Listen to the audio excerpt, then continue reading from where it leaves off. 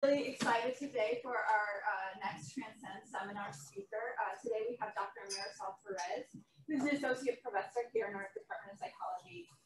Her research emphasizes both theoretical and applied studies in the area of eating, psychopathology, and obesity, often focus on the classical population. So today she's going to talk to us about disordered eating among ethnic minorities.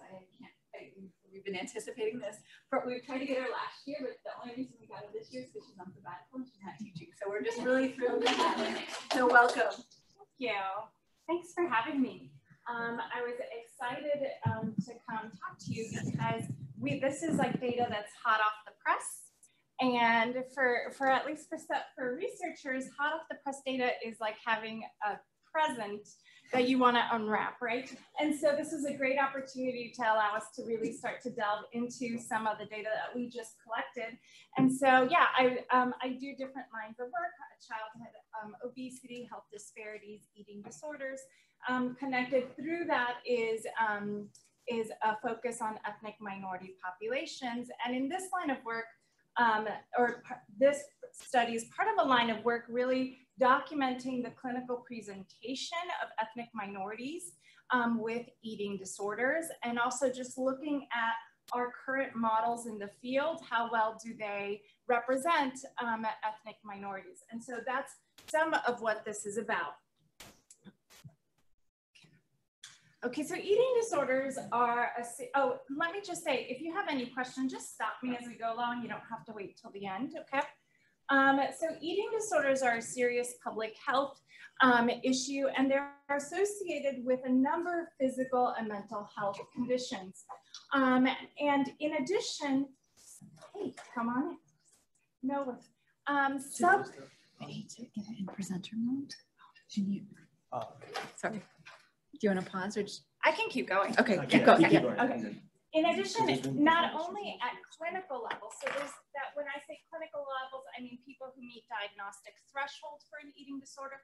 Subclinical levels also show impairment in both physical and mental health, not necessarily to the same degree as clinical levels, although there are some research studies that find that at times we can't distinguish in terms of comorbidity or impairment those that are at subclinical level versus those that are at clinically diagnostic level. So there is some research that some constellation of our symptoms at the subclinical level are actually as severe as those that meet diagnostic thresholds.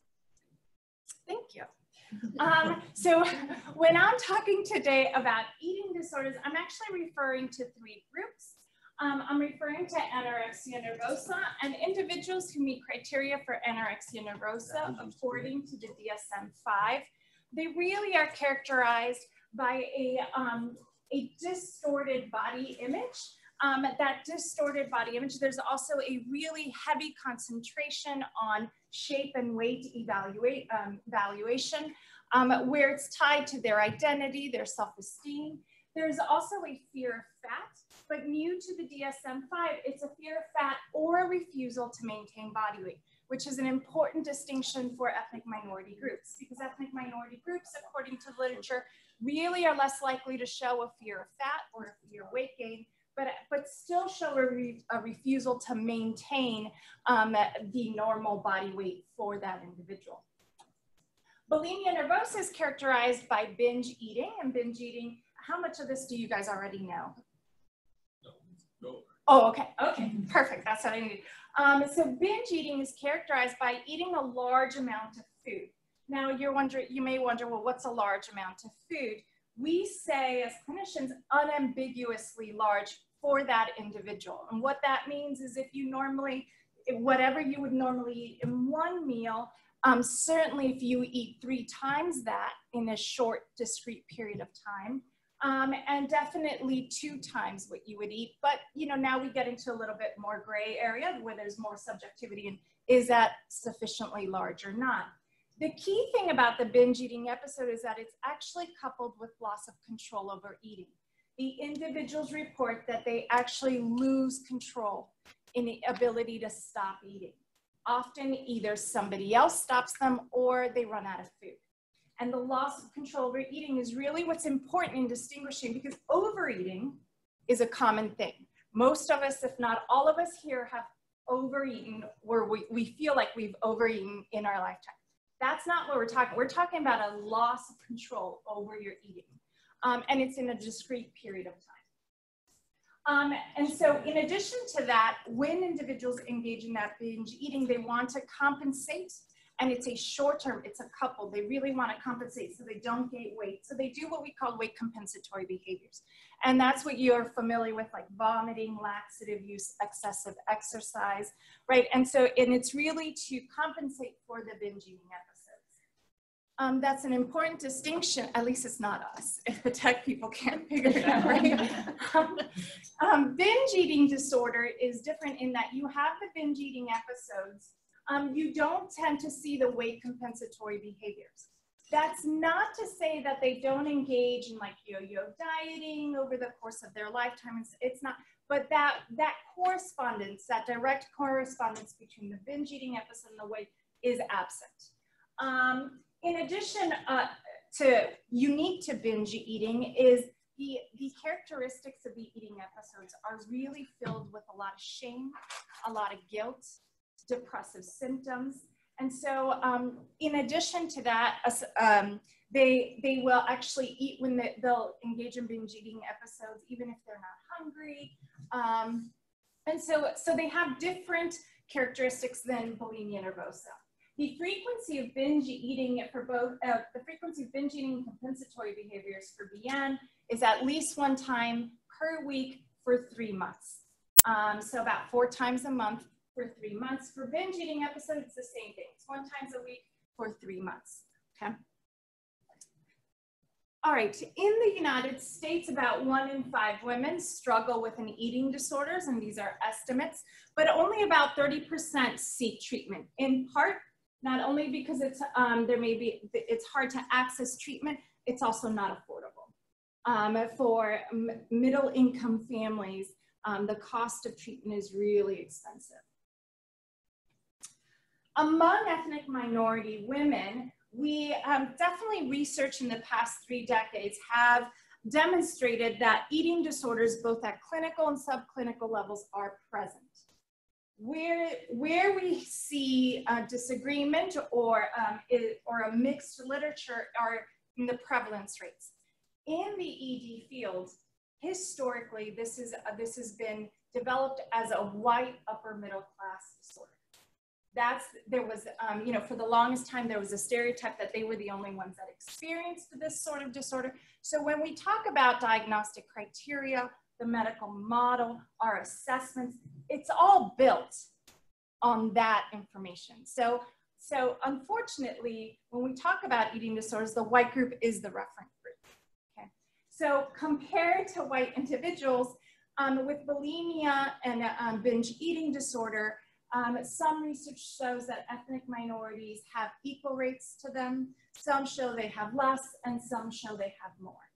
Definitely in a global assessment, the World Health Organization said that consistently across countries, 1 to 5% of the population of women demonstrate binge eating disorder, 1 to 2% bulimia nervosa, with slight deviations based on the country, but that's consistently the rates. Anorexia nervosa is different in that we do see high rates of anorexia nervosa in white women compared to other ethnic minority groups, in white westernized women compared to non-westernized women as well. The only difference is with the Asian groups, that literature is mixed as well. Some studies find equal, some studies find Asian women to have more, some find them to have less. Yes? So I noticed that you refer a lot of these statistics to women. Does this also apply to men? So today's will be focused on women. So we have an increasing rate in men, but the rates are not the same. Yeah. The other thing is that, so what happens with men is the same thing that happens with ethnic minority women, right? In that this is built around women. What we know most about it is around women. It took quite a bit to actually just get the DSM-5 to eliminate amenorrhea as a criteria, because it eliminated men, like that it's problematic when you have symptoms that only one group can, one biological sex can apply, can meet. And that's the reason why it was eliminated. Definitely among men, what I can say, sexual minorities do have an increased risk. Those that subscribe to more of the female ideals show higher risk within that group than others. But men are also contextually different because there is also a drive for muscularity. So there is a thinness couched within a drive for muscularity. So often when you see models for men, it will include additional things, but it's still a work in progress. It's still a work in progress. Okay, good question.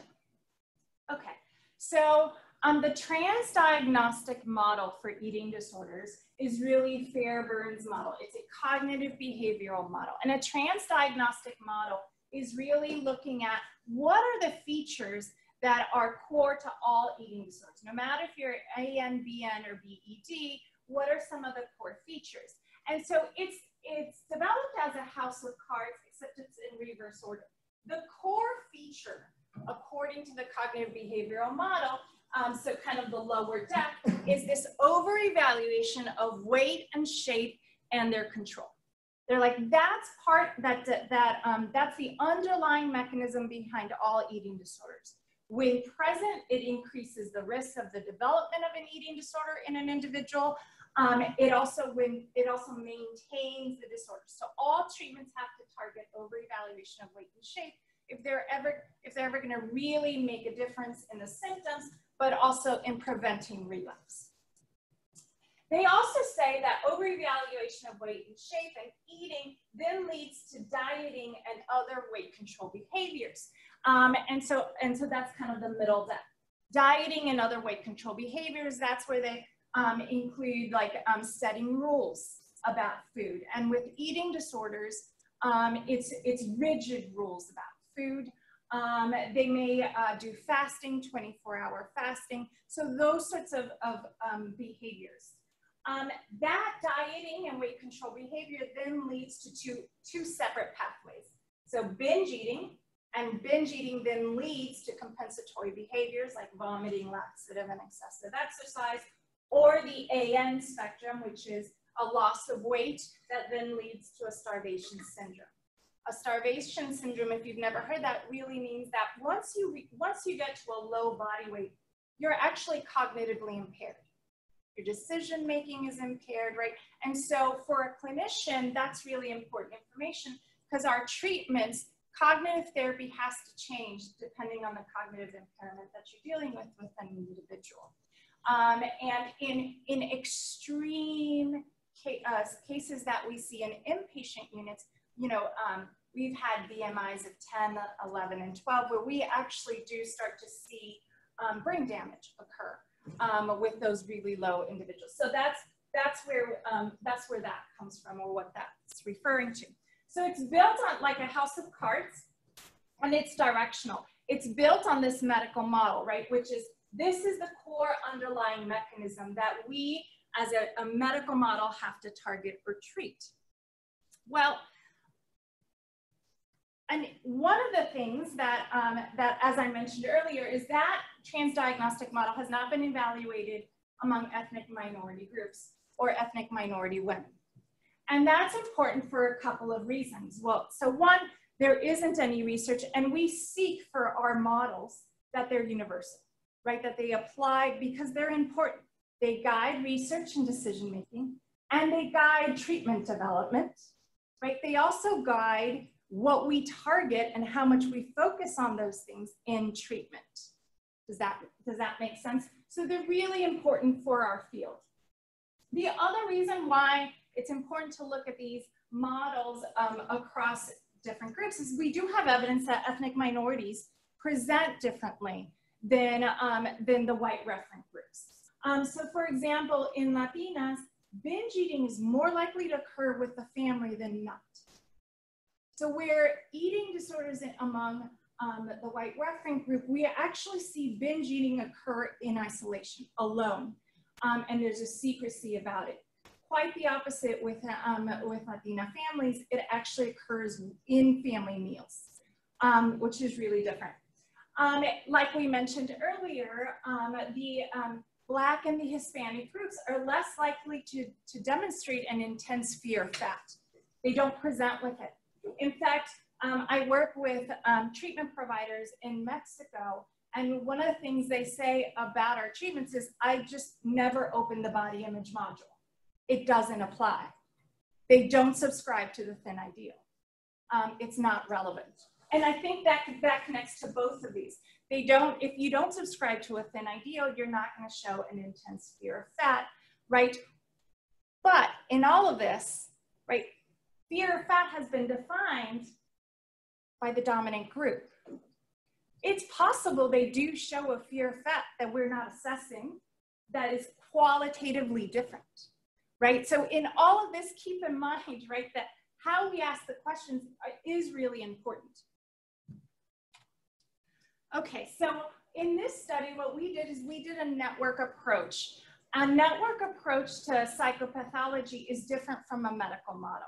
In the network theory of psychopathology, what it actually says is people have symptoms and it's a network, just like a friendship network. And those symptoms interact with each other and influence each other. They also are not equally weighted. So if you think about the diagnostic criteria, right, it's you have a symptom or not, and the presence of those symptoms are all equally weighted. Right? In the network, it says that they're actually unequally weighted, that you're gonna have some symptoms that are core and some that are not, and that the relationship between those symptoms is actually what develops the mental disorder, and it's also what maintains the mental disorder. It parallels, even though the transdiagnostic model was developed based on the medical model, it does parallel the transdiagnostic model, right, in that deck of cards. Those cards are all connected in a very specific hypothesized way. So the goal of the network analysis or network theory is really, it has three goals. One is, hey, let's identify the relationships between symptoms when people present. Let's try to understand which symptoms are most important. And the third goal is to use this to guide decision-making.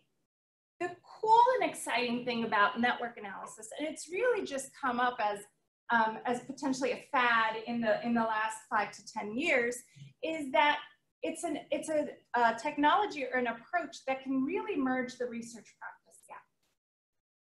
So in looking at the research we're doing, we're connecting it to populations. We need big sample sizes, but a clinician can do this with a client. You can assess a client with the same measure we're using here, and the software to do the network analysis is free. Now the downside is you have to know how to do the network analysis, right? But your generation is the one that's learning it in their training, or has the opportunity to learn in their graduate training. So here's a tool that researchers can use, and then clinicians can use as well. So that's potentially exciting. So in network analysis, there are a few studies that have been done predominantly with white individuals. In these studies, they just basically have used who they've got. Over 90% of each of the studies of the samples are white, with just like, the typical like 1% Black, 0.5% Native American, American Indian, those sorts. What they have found is that in studies where they just look at anorexia, the core symptoms, those symptoms that really emerge as central, is desiring weight loss, dietary restraint, preoccupation with weight and shape over evaluation, and fear of weight gain. So really consistent with the model, with the transdiagnostic model. With bulimia and BED, and some studies combine them, some have looked at them separately, they find very similar: desiring weight loss, preoccupation with shape and weight over evaluation. Each study beyond those, each study may have an additional, that comes and goes, but those are the consistent ones. So our goal for this study was to examine if the transdiagnostic model would extend to a group of racial and ethnic minority women. We wanted to examine, does the network replicate? And then we hypothesized that given, it's limited research, right? So it's really exploratory, but you need hypotheses, right? And so we're like, well, we think it's gonna work out. We think we're gonna get shape and weight over evaluation. We don't have sufficient data to suggest that it won't work out, right? But we also acknowledge that it was really exploratory. Okay, so, and again, and I know I talk fast. If you need me to slow down, let me know, like if I'm throwing too much at you. All right, so the sample was 920 ethnic minority women, adult women. Women that identified with more than one of the groups that we're focusing on, we excluded. We asked women so they could, participants could identify or check all that apply. And then we just chose those that, that say, no, I predominantly identify as an Asian woman, as a Black woman, Hispanic woman. They're all in the United States. And we got to, even after excluding those that identified with more than one group, there was 261 Asian women, 296 Black women, and 246 Hispanic women. So I'll give you a little bit about the demographics of the age. We did stratify by, but we tried to stratify as best as possible by age and also by income. And so what you'll see is about 19% of the sample is in the young adult range, 30% are 26 to 35 years old, about 25% are 36 to 45. But the majority, almost, you know, around 80% of the sample is 18 to 55 years old.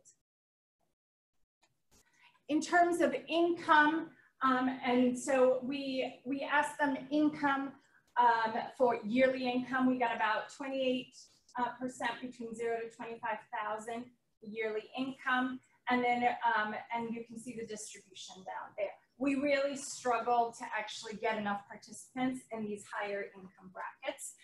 They're just less likely to do surveys, we think, or they're harder for us to reach. So education, about 27% said that they had a high school diploma or GED or equivalent. About 4.5% were in a trade tech vocational school. 19% said that they had taken a couple of college courses but never got actual college degree of any sort. 12% associate degree, 22 bachelor's degree, 9% a master's, and then about 4.8% had MD, JD, PhD, or equivalent. Okay, recruitment. So recruitment for this population, so ASU has a contract with Qualtrics, and so we use the Qualtrics research team. In the Qualtrics research team, they take your survey and they actually will connect it to all of their partners. You tell them the parameters that you're looking for. So for us, it had to be ethnic minority, women, and then we also had a screener that they had to pass through that I'll get to in just a sec. In addition to the Qualtrics research panel, what we also did is we did targeted social media recruitment. And in that, what we do is we'll go to some of the major cities and we'll look for social organizations specific to that ethnic group. And then we contacted that organization and we sent them our electronic advertisement related to that. And so that was our strategy. We estimate about a reach of 10,000 people, and that's rough estimate, right? Because it's, you look at the organization, you see how many people they have, and that's, and that was the reach for our sample of 920. Okay. I mentioned we did a little screener. We were looking for women who had some disordered eating.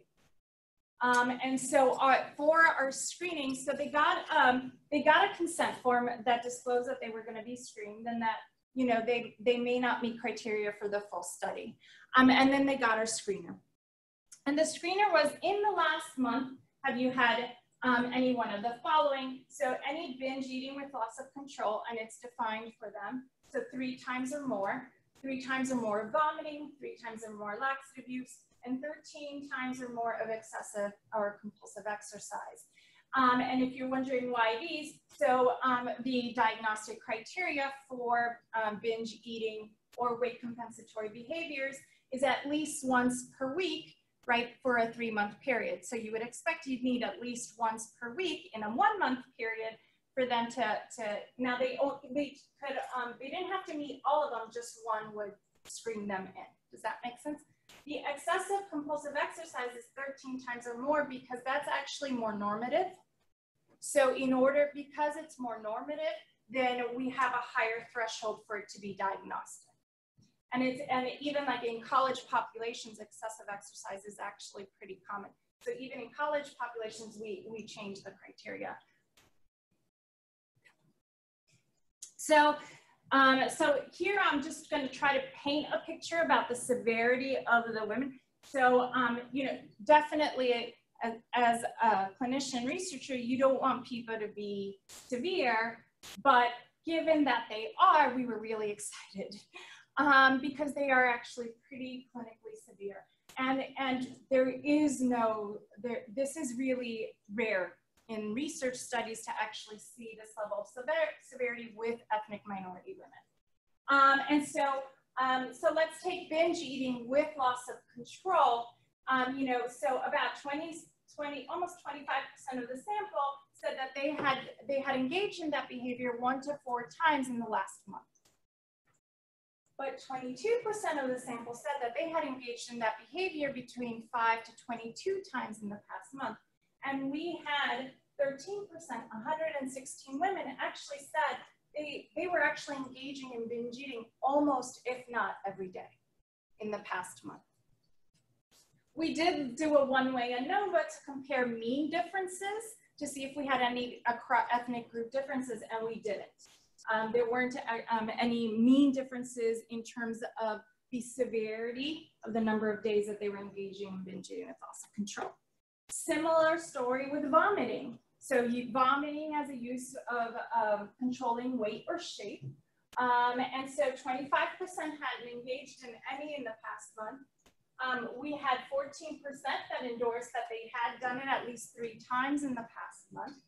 And then we had 18% that had 4 to 15 times per month.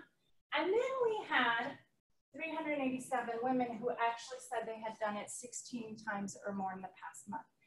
And we questioned the data, to be honest. I was like, there's no way, right? Because this is a low base rate symptom among white women, right? And so we also allowed them throughout the study to like write in text box and stuff like that. And we got responses. So in looking at like their text, they gave us their algorithm, their math. Like, well, I know, and sometimes they actually end up like Monday, Tuesday, and so you saw, and so that showed just they were trying. It wasn't this random responding that we were getting, but they were trying. Again, no differences between the groups. Here's another example: laxative misuse. This one was actually higher rates, which is opposite to what we see with white women. You tend to see higher rates of vomiting compared to laxative use. Here we actually saw in our sample that there was more laxative misuse, and misuse meaning not prescribed by a medical provider in this, and again, no differences between the racial and ethnic groups. So so this was a very clinically severe sample. So if they screened in, they got an online questionnaire that lasted about 20 minutes. The order of the presentation of items was randomized to really protect against any fatigue effects or, that might occur. We also embedded within the survey validity items to detect random responding or inconsistent responding or lack of engagement in the survey. And so validity items throughout the survey, some of them were age. So what is your age? And they had to input that in like a text box, right? And so anybody that gave us a discrepant answer, in those 3 prompts across the survey were dropped. Another item said, tell us the last number of your cell phone. So the last digit of your cell phone, and it was a drop-down menu, right? Again, that number, and we said personal cell phone, that number should not change, right? And then the other items were a bit more, they're a bit more fun. So one of the questions was, have you ever had a heart attack and died while watching TV? It's a yes/no answer. Anybody who answers yes to that has stopped paying attention to the survey, right? And so we also embedded stuff like that, and so and dropped individuals. So the sample sizes I gave you were complete sample sizes. In addition, what Qualtrics did for us is they have what's called fingerprint online technology to identify or block people from participating more than once. And so yes, so to make sure we didn't have multiple respondents. Everybody was compensated $5 in cash or gifts. They had options.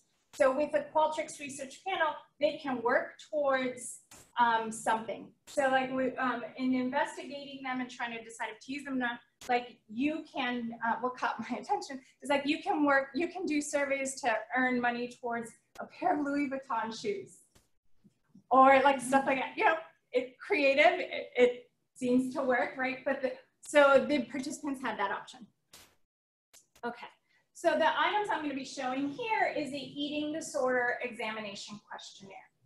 So the EDEQ, the eating disorder examination, is our diagnostic interview for eating disorders, and it's a structured interview. This questionnaire was developed out of that. The examination is based on the DSM-5 criteria. So the items in this questionnaire correspond to the criteria in the DSM-5. This questionnaire you can use, there are algorithms to actually get diagnostic, rates of diagnosis for anorexia, bulimia, and binge eating. And so it's also consistent with the transdiagnostic theory. So Fairbairn, who developed the transdiagnostic theory, is also the same person that developed the EDEQ. There's 28 items, and it assesses weight concerns, shape concerns, dietary restraint, and also the frequency of the most common types of weight compensatory behaviors. This measure has been used across both culture, race, and ethnicity. And so there is psychometric data supporting it. Okay, so we used R packages to do our network analyses. We used BootNet for any network estimates and centrality differences and stability, and we used QGraph for strength and centrality. And then we also did a network comparison test package. We definitely made sure the data met all parameters or requirements for a network analysis. And we also looked at strength stability to make sure we didn't have, that we had sufficient stability and not error in the network to, that would really render our interpretations questionable. And so we did our strength stability estimates as well before doing any analyses. How many of you have seen a network analysis? Okay, all right, well, they're cool graphs. Okay, so one of the first things we look at is, all right, what are the central symptoms? And the way centrality and strength works is that if you think about a friendship network, there's usually one person in a clique who is really the connector of everybody, who's really like the one that keeps everybody, like glued together. That person would be the person in that network with the most strength, the most centrality, right? They're the most influential, and all the lines connect to them, right? And so that's what this is showing us. What are the symptoms that are most connected and most core to the psychopathology in this group? Okay, among Asian women, vomiting was the most central symptom, followed by a strong desire to lose weight, a fear of weight gain, and weight dissatisfaction. And so typically in the literature, anything above 1 is really what is discussed in terms of strength or core psychopathology. But equally important is what's not relevant. What's not relevant to the psychopathology? Excessive exercising is not relevant. Setting limits on your food intake isn't relevant to Asian women in terms of eating disorder psychopathology. Secretive eating is not relevant. And interestingly, for my clinician hat, weighing. So in our units in eating disorders, predominantly all white women, they really have an issue with weighing and being weighed. But and it comes out as an issue, you know, like as part of the network for what, not here, not for them. So that was interesting. Among Black women, we see slightly different, but also some similarities. Vomiting comes out again, right? It's the second one. Weight influencing the judgment of self. So how they evaluate themselves, their weight influences that. And also trying to follow some rigid rules related to eating. Those were the three that emerged. Things that didn't emerge, weighing, again, no issues with weighing. And the question is really like, how much would it bother you if I were to ask you to weigh yourself every day over the next week?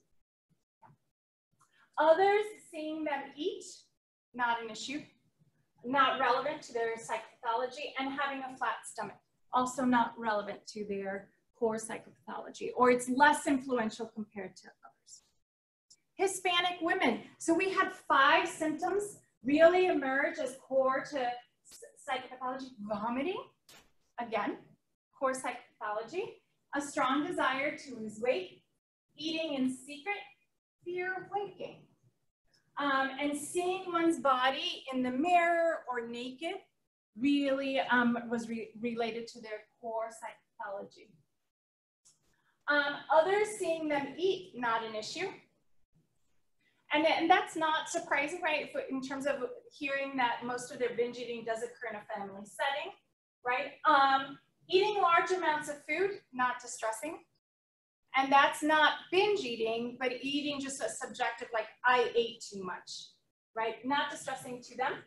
Flat stomach, I don't want to say not distressing, not part of their core psychopathology.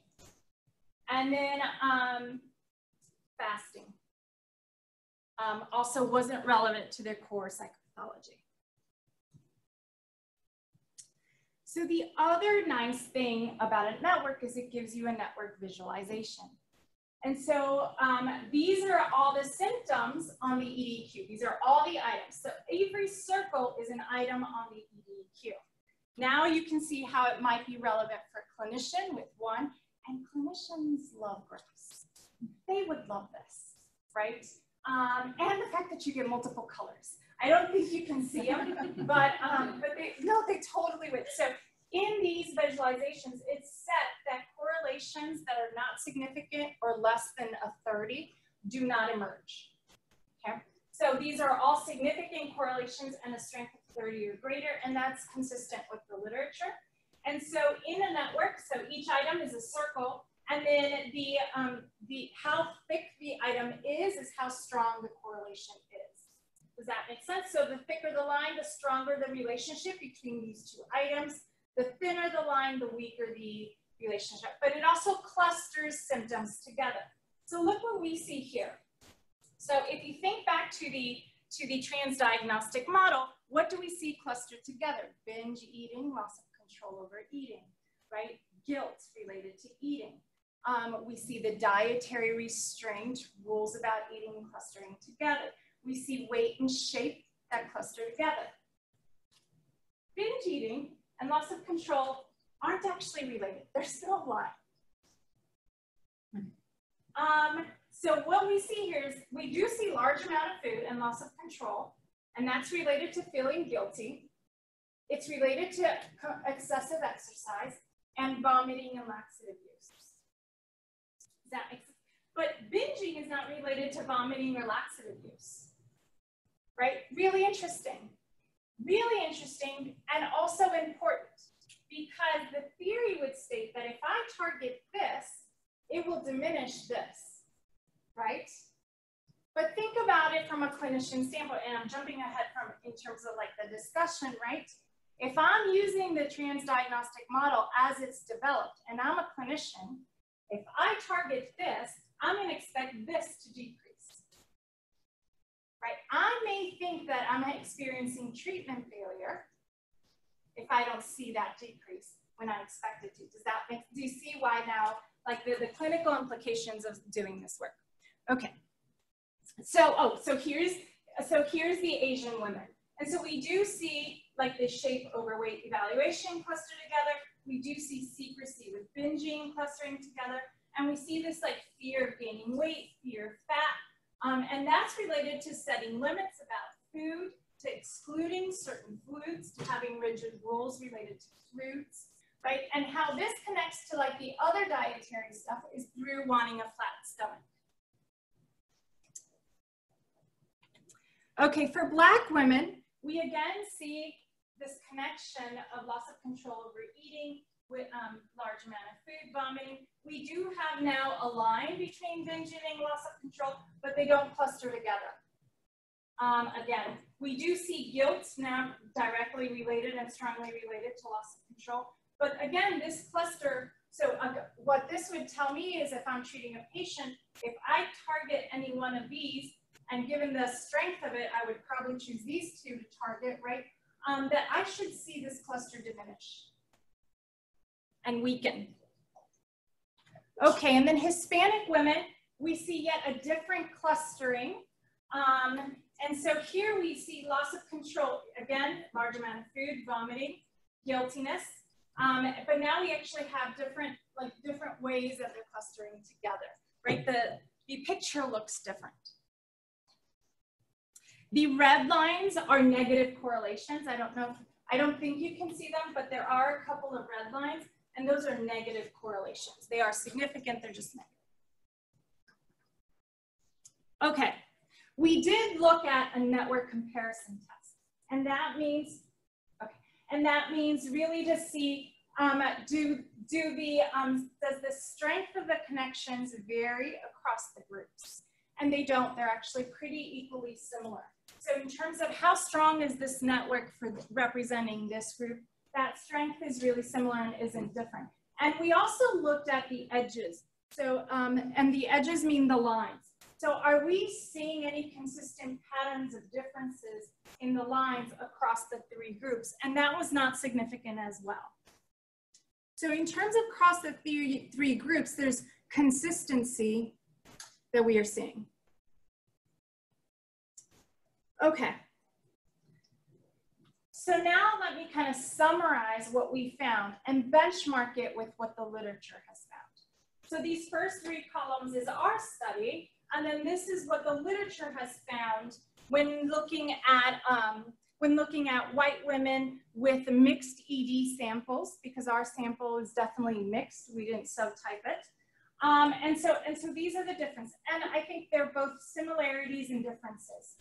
What we do see consistently in the white women is that there is a core shape and weight over-evaluation that comes out consistently.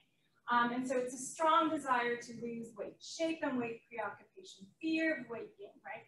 And so sometimes it might be a different item, but consistent, you see the majority of the items that are central, that core shape and weight. Then you also get dietary restraint that emerges as central to it, and then and feelings of fat that emerge as central to the psychopathology.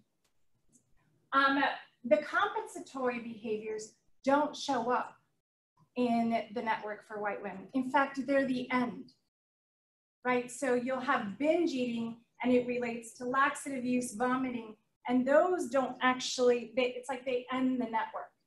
Does that make sense? They're not like central to the network. Whereas with the ethnic women, the vomiting actually was related to a lot of stuff. It was in a cluster, right? And it did emerge as central to it.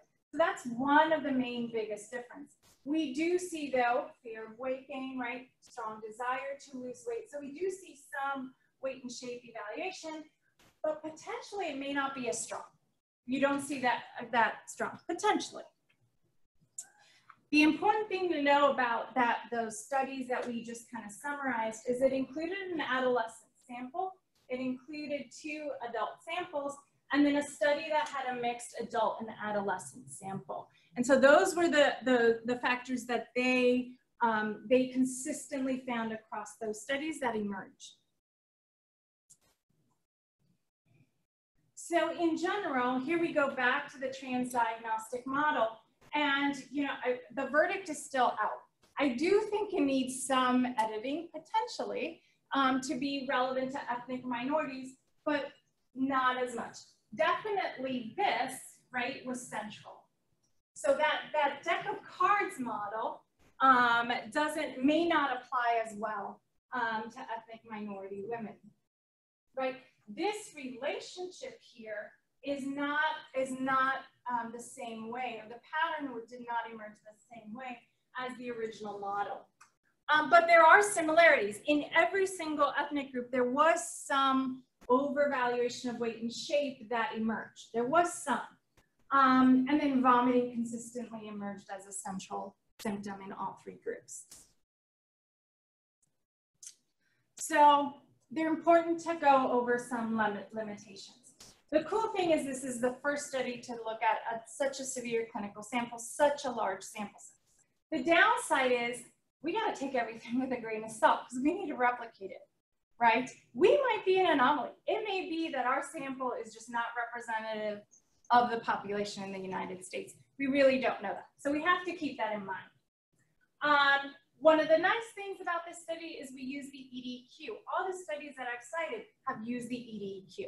So there is a consistency in the measures that we're using that allow for comparison across studies. That's great. Downside, it's a self-report questionnaire. In the end, we really don't know how many people are over-reporting, under-reporting, right? I mean, the constraints of a self-report questionnaire apply to this study. The other nice strength of this study is that we do have consistency in analyses. So for all the studies that have been reported, they actually publish in supplemental information their scripts for using R. And when we go to submit for publication, we'll do the same. So not only is there consistency in the software that's being used and the analyses, but in the scripts we're using too. It also allows people, the reviewers, to actually identify if we've made an error by publishing our scripts. The key thing about doing this work is, in the end, we actually don't know what we don't know, right? We don't know if there are symptoms that are unique to ethnic minorities that we've never asked, right? Because we've always used this model, which historically does not represent them. The other thing is this is a cross-sectional study, so they're correlational. The items and the analyses are all correlational, and we didn't do a diagnostic interview. A diagnostic interview would have definitely probably lowered, for some people, the rates of the things that they were reporting, because we're really subjective to, you know, they think it's a binge, right? And there may be some systematic differences in people who are more likely to say, yes, I'm binging, versus those that are like, no, this is not a binge, when maybe it is, right? So that's standardization. But there are some cool potential clinical applications, right? So this identifies symptoms that play a large role in the psychopathology, potential targets to treatment. And among white women, there's definitely research to show that what emerges from the network analyses and from the medical models also applies in the real world. You can target shape and weight over evaluation, right? And it does change weight dieting and weight compensatory behavior the next week, right? So there's research to show that definitely supports these findings, right? We need similar research with ethnic minorities given the network analysis findings, right? The other thing that we really need to make people aware is that symptom reduction may not occur in the way that we expect it to, right? And I covered some of that already. Like binge eating and loss of control aren't clustered together, and so they may still reduce, but it may not be in the way I expect it to, and that's consistent with, there is 1 or 2 studies, small samples, of Latina women in an eating disorder treatment where the clinicians have noted that they don't show symptom reduction at the times that you expect. So like at a 6-week assessment, after the 6th session, you would expect a certain number reduction in certain, based on what you're targeting in treatment. They'll show it at 12 weeks. So there's a delay, right? And now we now we may have some ideas to why potentially, right? If the replication comes out, then potentially we might. So I think the future research is we need to replicate, right? We need to include culture-specific variables.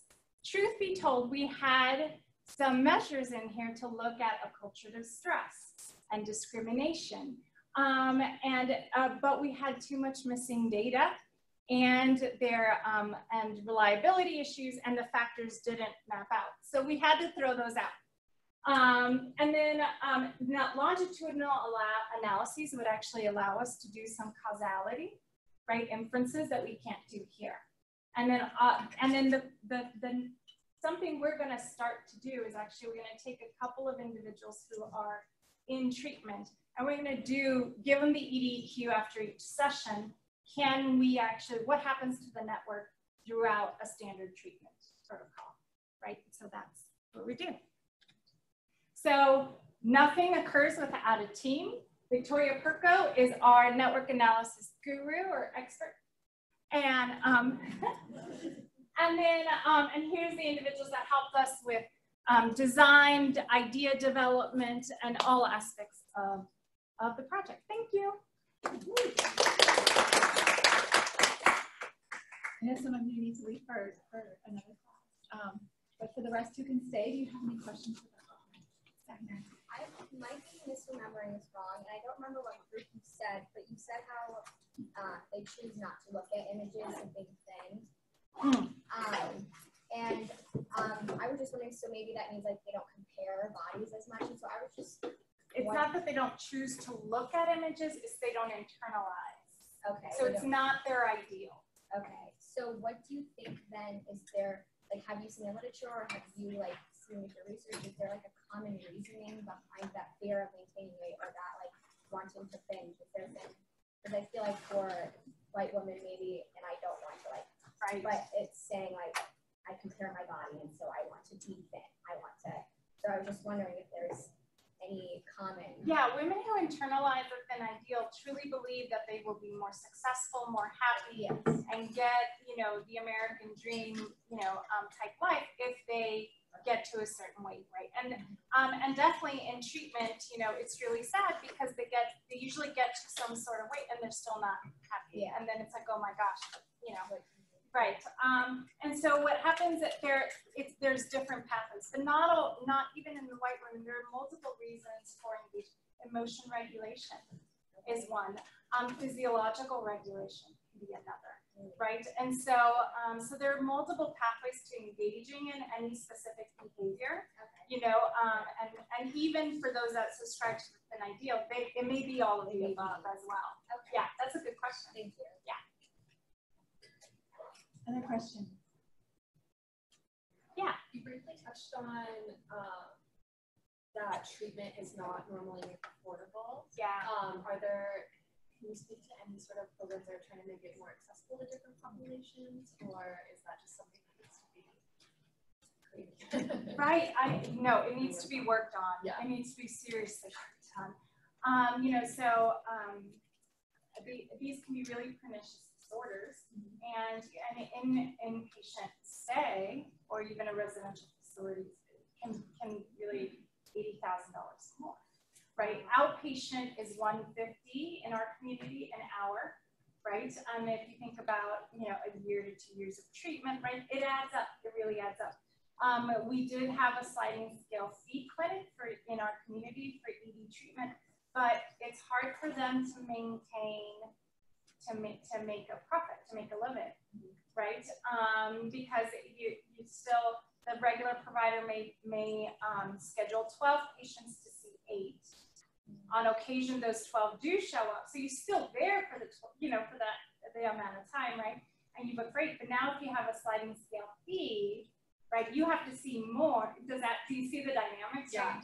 exactly. And unfortunately, health insurance doesn't cover, or it only covers in a certain severity spectrum. So there are groups that really lobby, like National Eating Disorders Association is trying to work hard to get more mental insurance coverage for individuals with eating disorders, and less dictation by insurance about what So sometimes you'll have a meeting just to say, okay, we're going to provide 8 sessions, only inpatient, and then they pool, right? And so this person may have been doing really well. They lost insurance, now they can't, right? And so then there's all those dynamics too that really muddy up the treatment. So I think we need a lot more stronger advocacy and more mental health coverage by insurances, definitely to, and also that would drive down costs, right? Once you have managed healthcare cuts, it is going to drive down some of the costs because they negotiate and they have a different level of power of negotiation than the individual patient does. So, what about? Well, I was just going to say, so I missed the beginning of that question, but related to that, I'm wondering if there's differential access to care for this biracial ethnic minorities. There definitely is a significant health disparity in that there is differential access for sure. And not only just differential access, differential referral when detected, and stereotypes. It's documented that there is a stereotype not only by individuals, but also by providers in attributing eating disorder symptoms to external factors. Like, oh, maybe they're poor, oh, maybe they're food insecure, or, you know, or maybe they're in sports, right? And then less to a potential mental, psychiatric disorder. That also then gives, makes it a barrier to care. And then, there's language barriers, access, transportation barriers, and those sorts as well that can occur. That's an intersection between both income and ethnicity. Yeah. It's no coincidence most of our treatments are in Scottsdale. Right? And so just even that's a structural barrier for even somebody who can't afford. On average for treatment, how, if they were being seen and it was like that 150, how often are they seen for It depends. It depends on the severity. Okay. It depends on the coverage, and also that can vary. And there's some programs that have like intensive outpatient. It depends on the program and the severity, and and what they can afford, both time and finance. Another thing I was thinking is it's kind of interdisciplinary, so it's not that they have to see the dietitian, but they have to see a counselor, an MD, so it's kind of like a 3 appointments. It's a multidisciplinary team, and that's so important because in our multidisciplinary teams, dietitians are also doing treatment. They're doing exposure and cognitive therapy related to the food rules and to the, those eating behaviors. So it's not just the clinician who's doing the treatment, right? They are a key part to the treatment, the dietary treatment. Yeah, which is why I think this is particularly relevant, right? Because how cool would it be that you could do this too on those things that you're targeting, and the team as well, right? If everybody's targeting different clusters, right? Do we see more? I mean, it's an empirical question, right? Yeah. Do you think you have the power to look at the interaction between income and race and ethnicity? I think I might. Yeah, in terms of the network. Mm-hmm. Yeah, I have to look up to see. Maybe if I group well. I think you should. I think I might. Yeah, I have to talk to our statistician and be like, hey, do we have power? Yeah. I mean, as a secondary data analysis, maybe you don't, as sort of exploratory, but I think it would be, given your comments about sort of explaining away some of these effects, maybe it's both and, right? So maybe it's raised, these things and the fact that their income is an issue. And right. Yeah, it could be education too, right? So many ways. Yeah. No, that's a good suggestion, especially, I mean, because some of those comparisons are just, chi-square test or basic Bayesian. So if it's exploratory, if we present it that way, we might be able to. And then it would actually hold power to some of these, as a advocacy point to public policy and coverage for care. Yeah. Based on income. Yeah. Yeah. Yeah. The other cool thing, I don't know. We did get some insurance information because some states have state-based insurance, right? And so New York and California do. And I don't know if we have geographical, because we wanted the data to be de-identified. So cool. I know, but we may have insurance information. I don't know. Yeah, and that might also be another. Yeah. Cool. Other questions from the group? Well, thank you so much. Thank you.